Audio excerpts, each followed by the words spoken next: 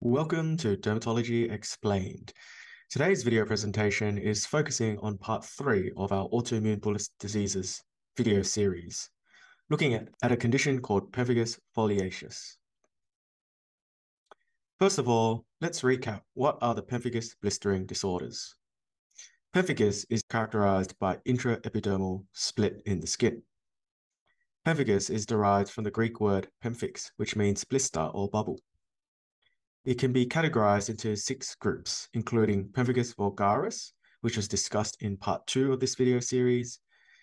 Pemphigus vulgaris includes a variant form known as Pemphigus vegetans. There's Pemphigus foliaceus, which is today's topic. Variants include an endemic form called selvagem, as well as a lupus-like variant called Pemphigus erythematosus. There is also IgA pemphigus, drug-induced pemphigus, paraneoplastic pemphigus, and herpetiform pemphigus.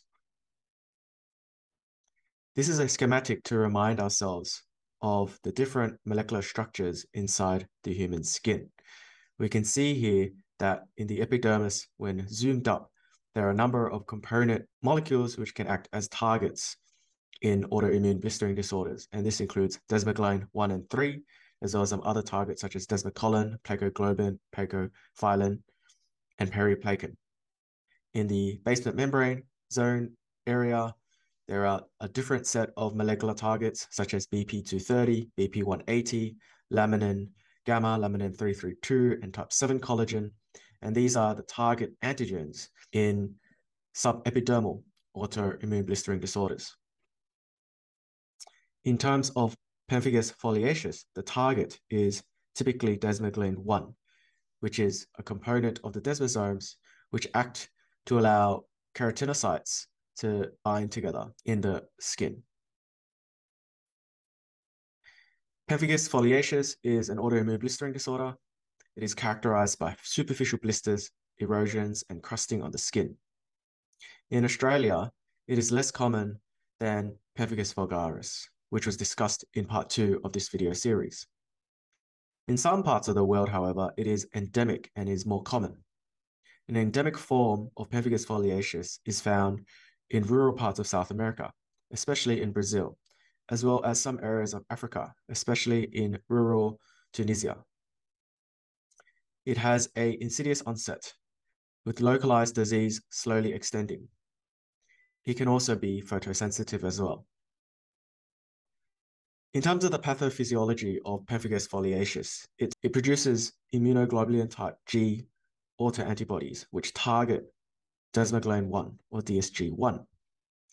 As already mentioned, DSG1 is found on keratinocytes towards the upper part of the epidermis, and their binding of the autoantibodies causes these keratinocytes to separate and be replaced by fluid in between, creating a blister on the superficial surface of the skin. The blister, because it is superficial, is fragile and susceptible to trauma, which means it can be easily broken apart when the top layer peels off. In an endemic form of Pemphigus foliaceus, this is Fogo selvagem, and it's thought that there is a genetic susceptibility as well.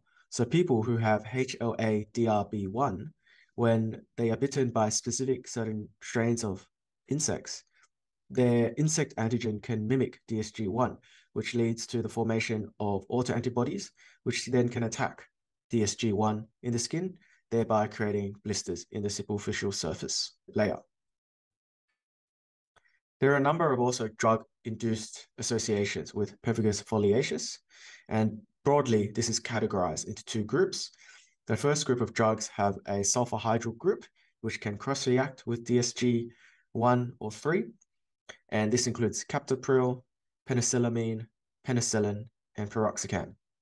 The second group are the non-sulfur-hydryl drug groups, and this includes cephalosporins, TB drugs such as rifampicin, ethambutol, and isoniazid, isotretinoin, and cocaine.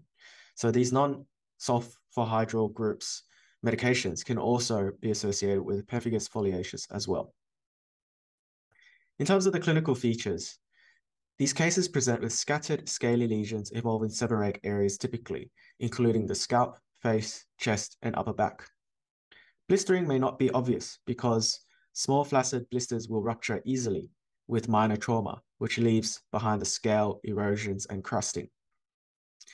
The scales separate, leaving well-demarcated crusting erosions surrounded by erythema. Sometimes there are small vesicles along the borders of these lesions as well. Erosions can be painful and offensive, and eventually the patient may become erythrodermic with crusted, oozing red skin. Oral lesions are uncommon, and this is in contrast to Pemphigus vulgaris. Here are a number of images which demonstrate the scaly, crusted, eroded lesions associated with Pemphigus foliaceus, and we can see that they are typically over seborrheic areas. Mucosal involvement is usually not present in Pemphigus foliaceus. There is a variant known as Pemphigus erythematosus. This is a localized variant of Pemphigus foliaceus with malar distribution of the lesions. However, few patients actually have concurrent Pemphigus foliaceus and lupus. The variant that is endemic is called Fogo selvagem. It is most prevalent in rural areas of Brazil. It has also been reported in areas such as Tunisia, Peru, Paraguay, El Salvador, and Colombia. It affects children and young adults and is linked with poverty and malnutrition. There is a higher incidence in areas near rivers and streams. And as already mentioned, individuals with genetic susceptibility with HLA-DRB1 can have this form of Pemphigus foliaceus when they are bitten by insects. When bitten by certain insects, the pathogenic IgG4 against DSG1 autoantigen has been shown to cross-react with a salivary antigen of the sandfly, suggesting molecular mimicry with antigens by sandflies and other insects, such as black fly as well. In terms of investigations, a biopsy can be considered. This demonstrates a histology that can be identical to Pemphigus foliaceus, Fogo selvagem, and Pemphigus erythematosus. There is a split in the upper epidermis, which is known as acantholysis. It is often indistinguishable from impetigo and staph skin syndrome, as in these conditions, there can also be autoantibodies produced against desmoglein proteins as well. Within the blister, there may be acantholytic cells, and in some cases, there may be eosinophilic spongiosis. There is also moderate dermal inflammatory infiltrate. Direct immunofluorescence studies will show IgG and see-through staining throughout the epidermis. However, it is particularly prominent in the upper layers of the epidermis, as this is where desmoglein 1 is typically expressed. Here is a histological slide demonstrating acantholysis in the upper layer of the epidermis, which is characteristic of Pemphigus foliaceus. The cleft occurs beneath the granular layer of the skin. There is also some acantholytic cells as well. This is the direct immunofluorescence study on a sample of Pemphigus foliaceus. When the sera containing only anti-desmoglein 1 IgG, it will stain the cell surface throughout the epidermis. However, it will stain the superficial layers more prominently as DSG1 is particularly expressed in the superficial layer of the epidermis. Other investigations include indirect immunofluorescence, which results are indistinguishable from Pemphigus vulgaris. There is positivity in over 85% of cases, and titers typically correlate with the extent and activity of disease. An ELISA test can also detect anti-desmoglein antibodies in up to 70% of patients. In terms of management of Pemphigus foliaceus, the initial step will be to explain the diagnosis.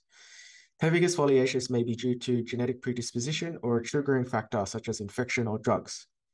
It involves the production of autoantibodies against a target antigen on the surface of the keratinocyte, which is usually desmoglein 1 or DSG1. Overall, it is a benign disease which responds well to treatment. However, it may remit and relapse. In rare instances, it may evolve into Pemphigus vulgaris. In terms of treatment options, because pemphigus is caused by pathogenic autoantibodies, target therapy must be designed to reduce autoantibody production, not just suppress local inflammation. The initial step would be to use potent topical and possibly intralesional corticosteroids for localized lesions.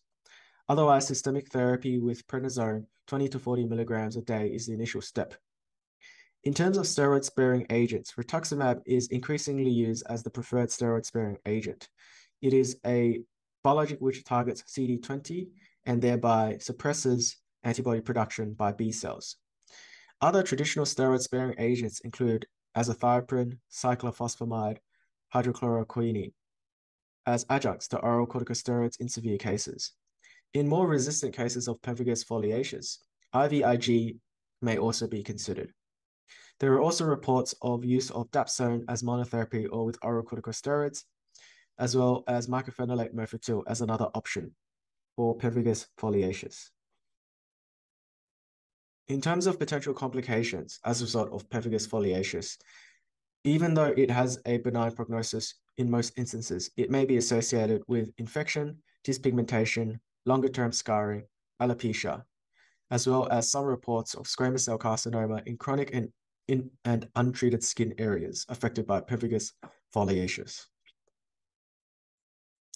Thank you for listening to our video presentation today on Pemphigus foliaceus.